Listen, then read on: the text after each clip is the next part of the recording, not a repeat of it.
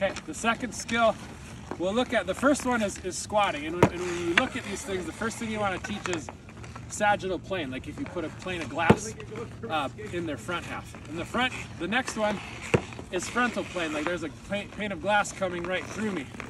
And so kids, you'll look at it for stick handling. They'll start, when you ask them to go farther, they'll start to reach.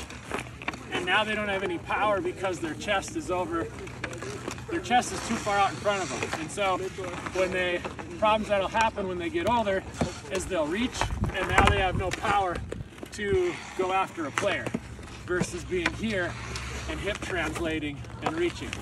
And so when we go back and forth with a puck, we'll start to have the kids go to one end and lean into their butt.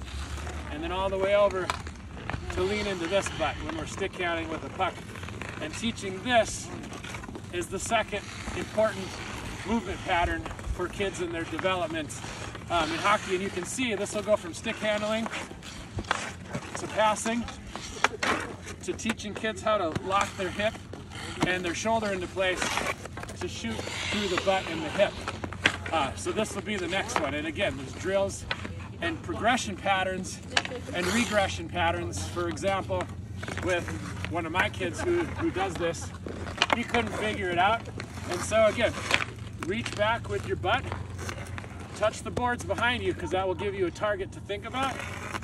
And again, reach back with your butt, get off the boards, reach back, touch it with your butt, and it starts to give them a target so they're forced to learn it without thinking about it or without having a coach go, bend your butt, which they would do that if they understood it.